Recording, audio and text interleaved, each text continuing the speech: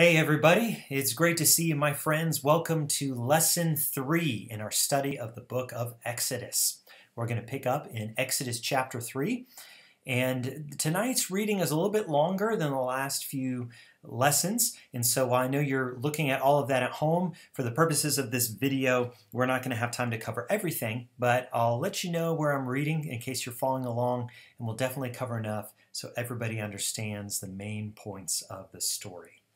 So we'll pick up in Exodus chapter 3, starting in verse 7. And if you remember, Moses has left Egypt. He's been in the wilderness for 40 years. God's appeared to him in the burning bush, and God is speaking to Moses here out of the bush. Chapter 3, verse 7. Then the Lord said, I have surely seen the affliction of my people who are in Egypt, and have heard their cry because of their taskmasters. I know their sufferings. And I have come down to deliver them out of the hand of the Egyptians, and to bring them up out of that land, to a good and broad land, a land flowing with milk and honey, to the place of the Canaanites, the Hittites, the Amorites, the Perizzites, the Hivites, and the Jebusites. And now, behold, the cry of the people of Israel has come to me, and I have also seen the oppression with which the Egyptians oppress them. Come, I will send you to Pharaoh so that you may bring my people, the children of Israel, out of Egypt. But Moses said to God, Who am I that I should go to Pharaoh and bring the children of Israel out of Egypt? He said, But I will be with you, and this shall be a sign for you, that I have sent you. When you have brought the people out of Egypt, you shall serve God on this mountain. Then Moses said to God, If I come to the people of Israel and say to them, The God of your fathers has sent me to you, and they ask me, What is his name? What shall I say to them? God said to Moses, I am who I am. And he said, Say this to the people of Israel, I am has sent me to you. Chapter 4.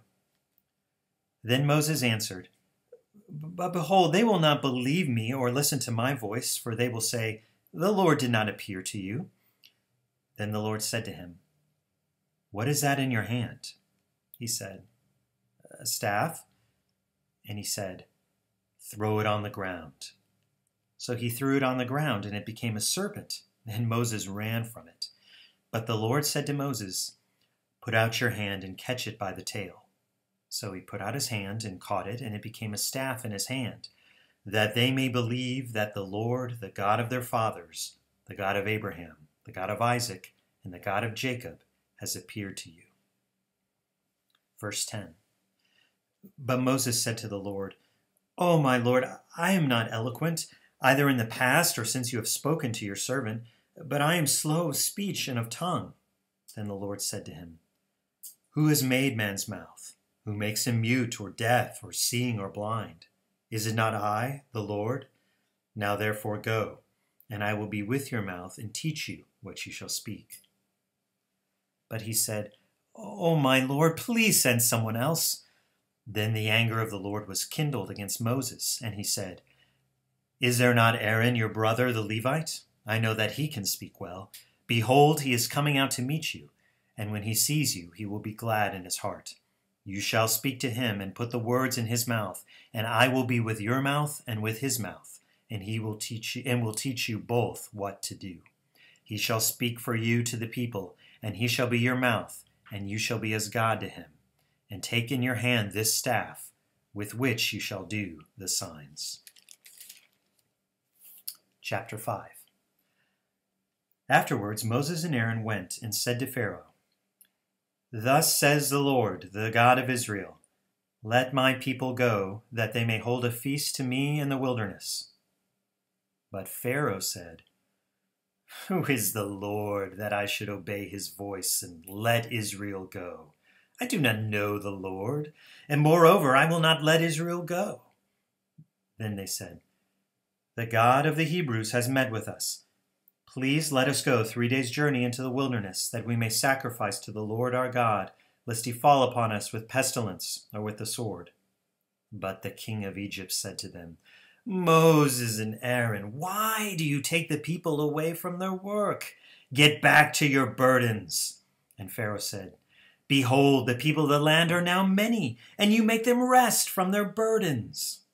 The same day Pharaoh commanded the taskmasters of the people and their foremen, You shall no longer give the people straw to make bricks as in the past. Let them go and gather straw for themselves. But the number of bricks that they made in the past you shall impose on them. You shall by no means reduce it, for they are idle. Therefore they cry, Let us go and offer sacrifice to our God. Let heavier work be laid on the men, that they may labor at it, and pay no regard to lying words.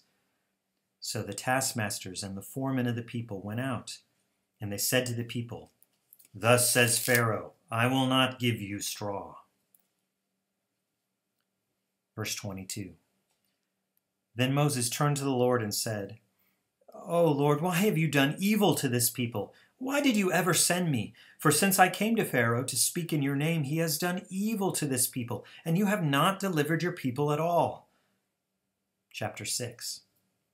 But the Lord said to Moses, Now you shall see what I will do to Pharaoh. For with a strong hand he sent them out, and with a strong hand he will drive them out of his land. Chapter 7. And the Lord said to Moses, See, I have made you like God to Pharaoh, and your brother Aaron shall be your prophet. You shall speak all that I command you, and your brother Aaron shall tell Pharaoh to let the people of Israel go out of his land.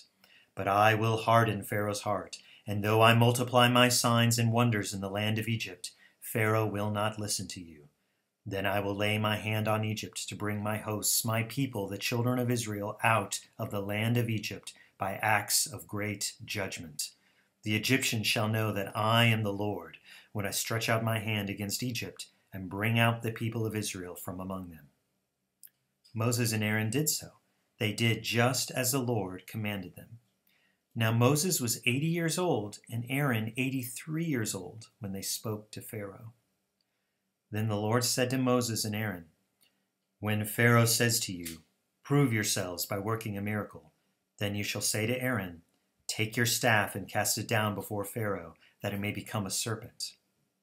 So Moses and Aaron went to Pharaoh and did just as the Lord commanded.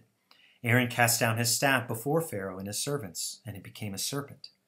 Then Pharaoh summoned the wise men and the sorcerers, and they, the magicians of Egypt, also did the same by their secret arts. For each man cast down his staff, and they became serpents. But Aaron's staff swallowed up their staffs. Still, Pharaoh's heart was hardened, and he would not listen to them, as the Lord had said. Okay, let's have a prayer together. Our Father in heaven, thank you so much for the Bible. Thank you for giving us just what we need in your word. Pray for wisdom to understand it and the ability to make good application. It's in the name of Jesus that we pray. Amen. All right, my friends, so you remember from last time, Moses was out in the wilderness and he was living as a shepherd, and God appeared to him in the burning bush, and the rest of the nation of Israel still back in Egypt, still living as slaves. Now, God is talking to Moses out of the burning bush, and he tells him that he needs to go back to Egypt, and he needs to tell Pharaoh that the children of Israel need to leave and go serve God. So how did Moses feel, you think? And how would you feel if God told you that you had to go back to Egypt to do something like that? Do you think you feel scared? I mean, after all, you're talking to the king, right? And not just the king, this king kills people. And not just kills people, this king probably is still trying to kill you, like his father had tried. Or maybe you're thinking, well, I don't know if I can really make a difference.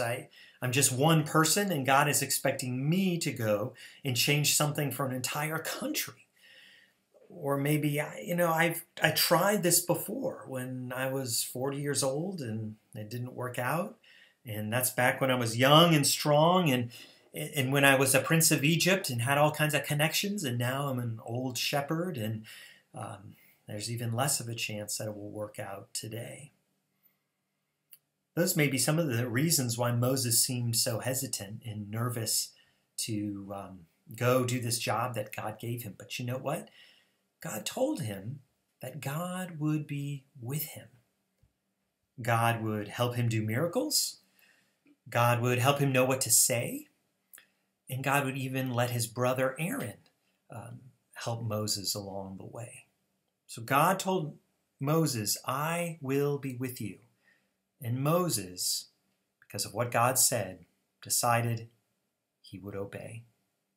And that's really the lesson that I want us to learn this week, is that God will be with us if we obey. If we obey. Even if things seem hard or if things seem scary, if we obey, God will give us the help that we need, just like he was willing to give Moses the help he needed to do his job of talking to Pharaoh. Now, ultimately, we know it's God who has all the power. It's God who will make things happen in terms of the Israelites leaving the land of Egypt. And in the same way, we trust God fully with the blessings in our life, our spiritual growth, and fighting the spiritual battles that we need to fight. But we know our role, our job, is to trust God and to obey him. And if we obey him, we can have confidence that he will be with us. So Moses is scared, but he obeys God. Now, what about Pharaoh? Did Pharaoh obey? No, Pharaoh did not obey. In fact, he says, well, why should I listen to God? Or turn a stick into a snake? That's nice. My people can do magic tricks too. But what Pharaoh doesn't realize is these are not magic tricks. God is real. And I don't know about you, but I think Pharaoh is about to learn a lesson. And we'll get into that next time. All right, let's have a prayer. Father in heaven, thank you so much for caring for Moses, for giving him the things he needed to do the work that you asked him to do. We know there are things that you want us to do, good spiritual work to serve you, and we know that we can trust you, and that if we obey you and do what you say, we know that you will be with us and provide us what we need to have success in the work that you put before us. Please bless us all as we seek to serve you. It's in the name of Jesus that we pray. Amen. Okay, my friends, thanks so much for joining me again. I look forward to seeing you next time as we see what happens between Moses and Pharaoh. In the meantime, if you want to draw a picture about what we read today, go ahead and do that. You can post it in the comments below, and it'll be great to see everybody's artwork for this lesson. All right, we miss you a lot, and we'll talk to you soon. Bye.